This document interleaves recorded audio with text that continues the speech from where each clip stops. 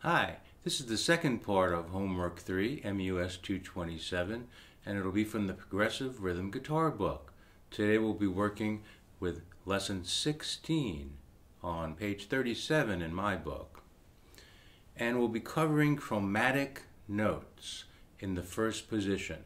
Chromatic means all the 12 tones of the chromatic scale, which includes all the sharps and all the flats. On page 36, you'll see it in a grid formation like on a guitar neck, and then page 37, you'll see it written out in music. So look at either one of these, and what we're going to do is play them and say them note by note. Eventually, I'd like you to memorize them. So starting on the low E string, we have E, F, F sharp, G, G sharp. Now, if possible, what I'd like you to do is be able to hold down each finger instead of going like this and picking each finger up.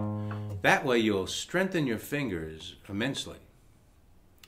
Also, I want you to be able to name them going up the notes and down the notes. When you go up the notes, make sure you say the chromatic notes as sharps. And when you go back down, you say them as flats.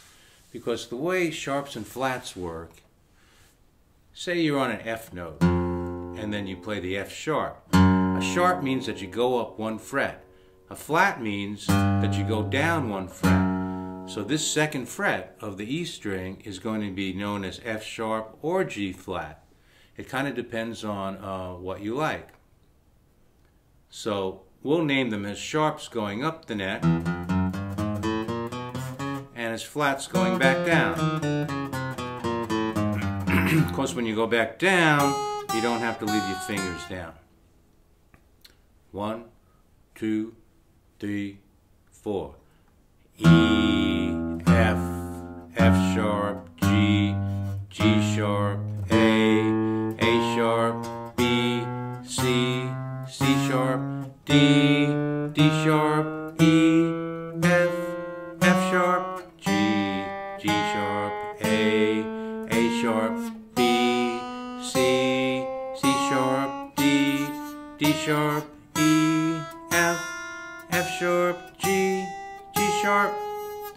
Notice that when you get to the third string, there's only 3 notes that you would play. G, G sharp, A sharp. Because the very next note is the second string B. You could play the B on the 4th fret, but that would just be repeating it.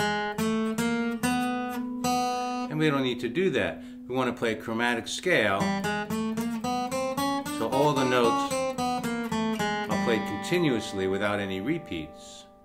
Now we'll go down from the 4th fret of the first E string, and anytime we get to a chromatic note, we'll call it as a flat.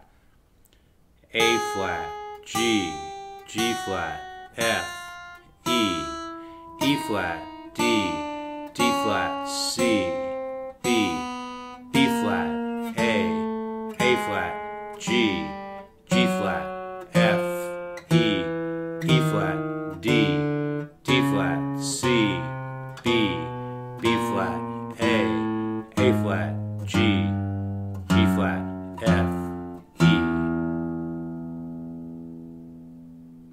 Practice this, and without looking at the book, just try to be able to recognize the names of the notes. Eventually, you'll be able to play them continuously.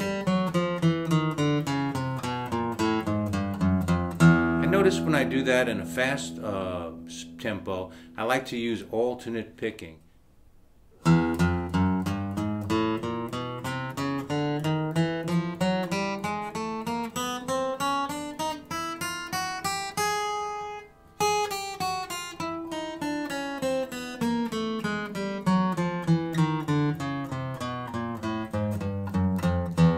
Practice that in 2 ways. First, by saying the notes while playing it, and then just play the notes in a down-up alternating pattern.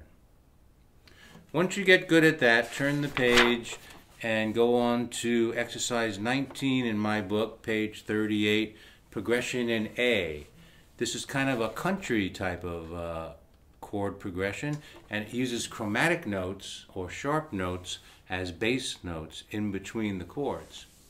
It's in 3/4 time, and it's going to sound like this. 1, 2, and 3.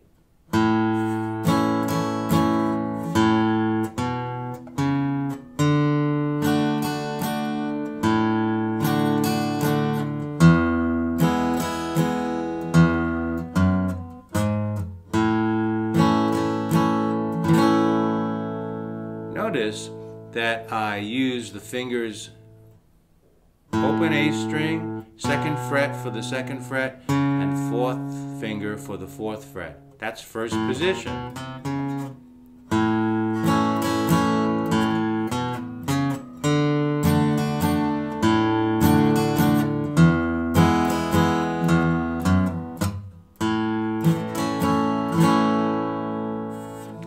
Also notice that the D chord has 2 different bass notes. It has the open D and the open A.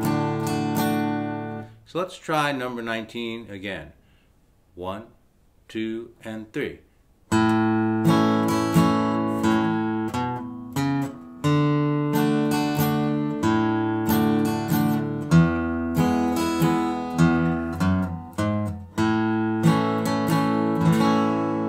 Picking and grinning.